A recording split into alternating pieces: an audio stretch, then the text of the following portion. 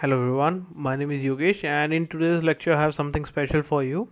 The case which we'll be covering today is one of the case which was faced by one of my friend, and one thing I can assure you is the example which we will cover will be the best example for cube and roll up for you to understand it. Now the scenario is my friend was asked by his manager to send a mail through SQL DB mail, and the data which he has to send in the mail has to come from some tables, and the format of data which was expected is metrics. Now as you know, there is no direct metrics operator in SQL Server, so we cannot generate metric from data directly using any operator. So for generating that metrics, we were able to achieve with cube and pivot. We use pivot and cube. Now one thing before the this lecture I want to tell you is this example is not good for pivot. For pivot you can refer my the other example, in that I have covered the pivot, but this will be good example for cube and rollup. Now before starting the lecture I will show you what is the output, what is the raw data from which we derived it, the metrics, and the metrics I will show you.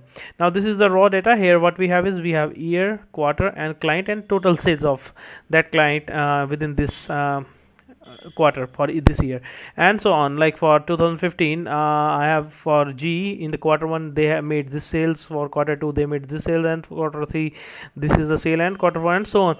So this is just a simple you can say like this is a simple table with the year, term, client and sales. Now the metrics which we generated is, let me show you that metrics. Okay, now in the metrics what we have is we have 2014 year first, then client, and then sales of that client for each quarter, and then summary of that client in whole 2014 as a total, and same for other clients. And again we have a total in 2014 which is sum of all money spent by each client in each quarter, and the end this is the summary of all money spent in complete year. So you can see we are able to get the grand total for each year for each client, and then we have like you can say super grand total for combining both the years for each quarter as well as for all the clients. Now this is the metrics, and how we will generate be able to generate, we will cover in this lecture. Now in this table we have three columns, like you can say four columns: year, term, client and sales. These three columns will act as a group, and this will act as a value. So to make you understand more easily, I have shortened this table using an view.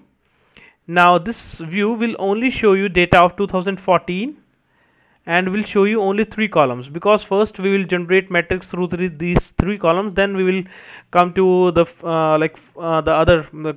using the fourth column, because the thing is more columns will come, more complex the metrics, metrics will become more complex. So you need to filter then like the raw data, the cube data, through some of the conditions. So I will show you during the example. Now this with this view we will be just getting quarter, client and the total sales of each client within that quarter. Now for this I have just made a query for grouping the data. Now grouping will be giving the same result which is normal query is giving. Now I will be running cube. Now cube is extension of group by clause, so I am cubing the data on term and client, and it will be the sum of sales. So now if we see the output, we have it has automatically sorted also. Now for each client it is showing the sum, the total sales for each quarter, then it is showing grand total of all the sales for that client. Now for the other client also it is showing first the quarter sale, then the grand total of sales irrespective of the quarter. Now means how much total client has spent in all of the quarters. Now at the end we have this like null for in term and client column, which is telling this is the total money spent by all clients in all quarters. Now in below we have this quarter, like in quarter 1 irrespective of any client, this is the total amount spent. So null represent kind of irrespective of anything, like in whatever column it is coming. So you can say like null is irrespective of, so it is just kind of total, it is representing the total field. So first my priority will be getting rid of this null. Let me delete this. I will create matrix in front of you so that it will make sense to you. So first thing which I did is I just removed null by replacing it with x total. Now nothing special I did, I just used this is null like method to replace all null with x total. Now in place of null we have x total, it looks good, that we can say. Also we have to show the total. Now we have to now I will show you how to create matrix through this query. Now this is very simple query. What I did is I have each of the column and then sum of sales, and I have applied just cube. Okay, nothing extra, and here just I have replaced null with x total. Now for creating the matrix I will be using this query as a raw query, like my raw input query. Now I will be saying select star from, I will be using it as a sub query of it, and let me execute it. This will give me the exactly same. Okay, let me, I forgot to give alias to this column sales. Okay, now this will give me the exactly the same output which above query was giving, nothing special in it. Now I will be using pivot here. I will be applying pivot operator. I will be saying I want sum of sales, and for each term we require which are in this list. Now for this, one thing I will like to tell you is I want all the distinct terms. Okay, now distinct term will be quarter 1, quarter 2, quarter 3, quarter 4 and x total. So these are the 5 distinct terms. So I want to group it, like pivot it using this. Now ta-da, our query is done.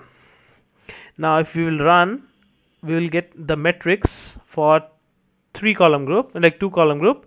Now here it is showing us client and the total sale in each quarter, and then grand total of that client irrespective of the quarters, the total sale done by that client.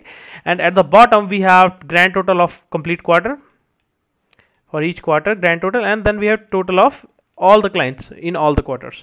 So it kind of, complete year. So this is how simple it is, like to generate the matrix. We just have to first use the cube operator, then we have to replace all the nulls with any x total value, and then we have to just pivot it using using the column which we require and the values. Now coming to the 3 column output. Now this one is the initial one, like year, term, client and the sales. Now in this one, the same, first I have showed you like by grouping, and then I have applied a cube, use the cube extension for this group by class. And if I run it, let me show you the output. Now it is showing me output of each client for each quarter for each year. Okay, now for quarter 1, client GE in 2014 has made this sale, and 2015 he has made this sale. Now in the quarter 1 total GE has made this much sale. Now same thing it is doing for the quarter 2 and quarter 3, quarter 3, and for other clients also. Okay, now this is what it is showing as, like in 2015 what it is totally showing as like the total sales he has done. Now here what we did is, again we got rid of all the null values. As you can see, we just got rid of all the null values. Now we will be using this query as an input to this subquery. Now I just copy it so that you can make sure, and let me comment this condition. I will tell you like why this condition I'm commenting. Now if I just execute my matrix, it is getting me like GE, the all the quarters, then grand total, and 2014 grand total of all the all the clients for each quarter, and then total of 2014. Now at below you will see like it is getting me the grand total of each client, and this irrespective of year. So this is not pretty much expected in matrix. So this condition is just removing, getting rid of these for rows. So I will be just removing it, adding this condition to get rid of those 4 rows. And if I run it again, now this is what matrix look like, our matrix look like. Now I told you about like this will be the best example for cube and rollup. Now if I explain you rollup by each query, it will be like pretty difficult to understand from the columnary output. So what I did is I just used same query, just I changed cube with rollup. Okay, nothing special I did. So if I run now, if you see like rollup, if we run a simple rollup command, it like query, so it will be just giving us the same combination of like different like summary of using different combination, but it missed some of the combination. Like the combination which it misses, let us see that in this matrix we have just used the same query, just replace that cube with rollup.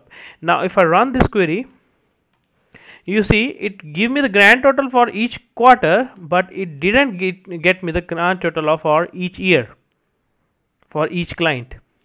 So and here also it missed the grand total for complete like main grand to grand total, it missed grand total for quarters, but it got me total for each year. So rollup is missing some of the combination which we are expecting for the matrix. So in this example, I think I try to make you clear about cube and rollup and how you can create matrix using both. So this was example. So if you have any question, you can reach me through my email id. My email id yogesh.mahal@gmail.com. This is my website, and this is my phone number to reach me directly, and you can ping me on Skype also. And also if you have any question, just please feel free to comment on my video or to reach me through my email id or anything. So just keep learning, stay healthy, and for pivot and other lectures, other operators, please do check my other lectures, they are also very good. So and do comment me, I really require your feedback. So thank you, keep learning, be happy, stay healthy.